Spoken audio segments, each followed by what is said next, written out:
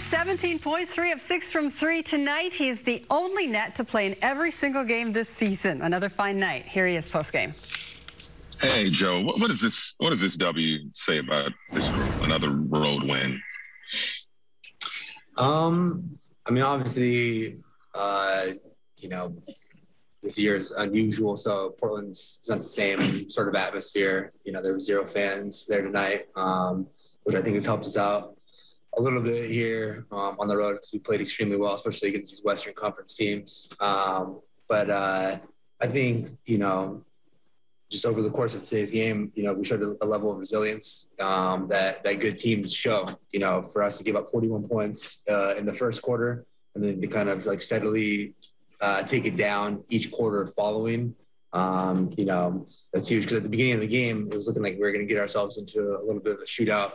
And, we just talked about tightening up stuff defensively. And, we did that. And I think, that played in large part why we were able to come away with a win.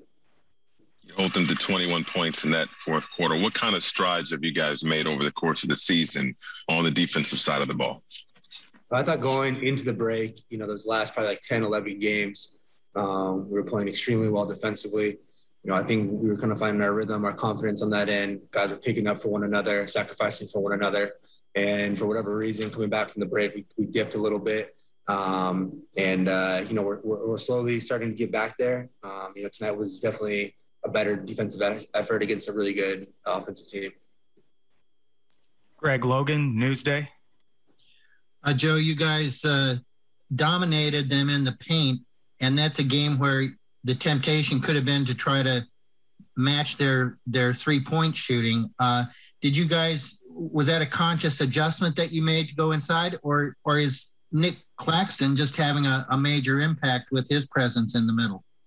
I think it's just a feel of the game, especially for somebody like James where, he's kind of feeling out how people are playing him, how defense are guarding everybody else. And if they're going to load up on other people and allow opportunities for other guys to make plays, he's able to sort of exploit that weakness. And, he does it time in, time again. Sometimes it's with perimeter players and then other times it's with bigs. And then tonight, I think it wasn't necessarily a conscious effort, I don't think. I think it was just sort of how the game unfolded.